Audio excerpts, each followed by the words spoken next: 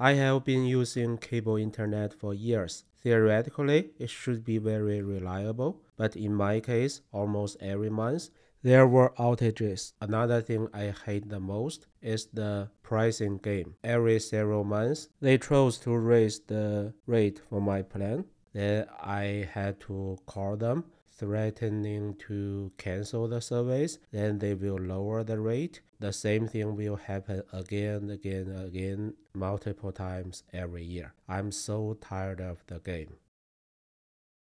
So when I saw the T-Mobile's promotion for Black Friday for their 5G home internet, I didn't hesitate, decided to jump the ship immediately.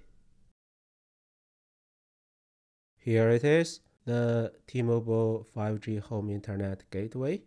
You can power it using the provided power brick. There are two RJ45 ports. It's interesting. I will try to see whether it can provide internet services to two different unified gateways. However, I got a first stopper right after booting it, the SIM card error. Then I wasted half of my Black Friday just to troubleshoot this issue, and it turned out there was no issue because the symptom simply didn't appear when I was in the store. What a nice way to spend my Black Friday. I decide to measure the signal strengths at different locations. I use a temporary mobile solution. So I have an inverter attached to a battery to provide power to the gateway. However, no matter how hard I tried, the signal strength indicator on the gateway just refused to change. Even I put it outside of the house, it's the same situation. So I decided to simply put it in my server room. This is the connection quality I can get in my house. It's only very good, never reached excellent. I don't need the Wi-Fi. As you can see, there's very strong Wi-Fi signal from this gateway. Go to the T-Mobile's app. Unfortunately, the cell phone's screen capture didn't capture anything, but what I saw was an option to hide the SSID. Hide means you just cannot see the SSID, but the device will still broadcast the wireless signal, right? However, from the tour, I cannot see it anymore, which means the device in fact disabled the Wi-Fi instead of just hide it, which is perfect. That's exactly what I want. This is my lab environment. I have a Ubiquiti UXG Pro as the router. It has two WAN ports. I already connected the cable internet to the port 3, which is the primary WAN port, and then connect the new 5G home internet gateway to the secondary WAN port. So as you can see, they are both showing active. And for load balancing, I configure it to failover only, which means my network will only use the cable internet. And for this video, just to compare the internet speed for the two internet connections, I set up the policy-based routing. Let me show you. Go to settings, routing. Under the policy-based routes, I have two routes set up. For VLAN 10, I set it to go through the new 5G home internet. And for VLAN 20, I set it to go with the existing cable internet. In the lower part of the screen, I can compare the speed side by side. From the two client machines, let me start the command line based speed testing. Start.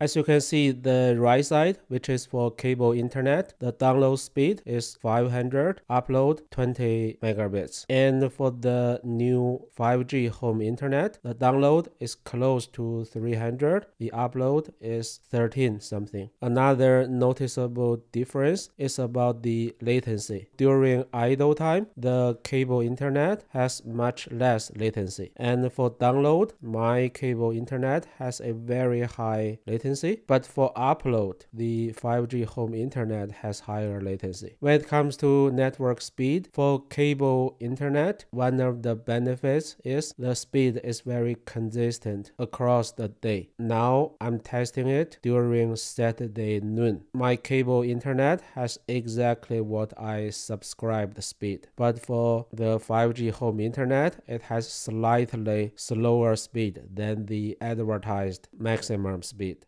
This is the speed test result for early this morning. You can see the download speed for the 5G home internet was even slower, but the upload speed was much faster. And this is for yesterday evening. You can see the 5G home internet speed was almost the same as early this morning.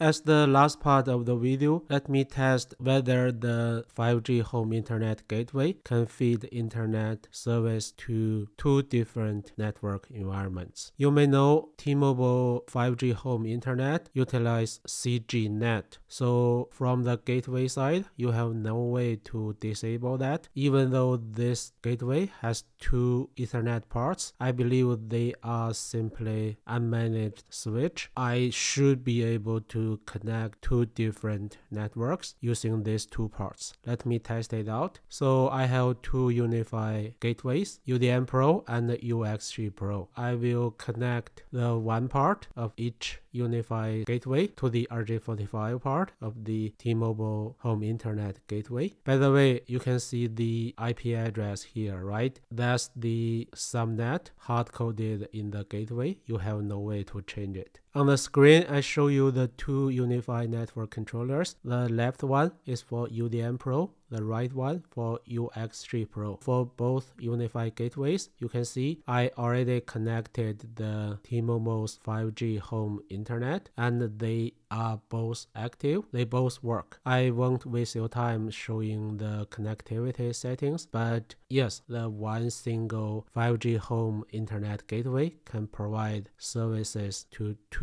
totally separate networks. Before ending this video, let me summarize what I like and what I don't like about the T-Mobile 5G home internet. First, about speed. For download, it has slower speed than my cable internet, but I can live with that. The good thing is the upload speed is doubled sometimes during the day, which is what I really like. Then it can provide internet services to two different networks, super good. And a good surprise to me is I can completely disable the Wi-Fi from the T-Mobile gateway. There are two things I dislike the most. First, the way the T-Mobile home internet works is using CGNet. It's used by ISP to provide IPv4 services by using NET.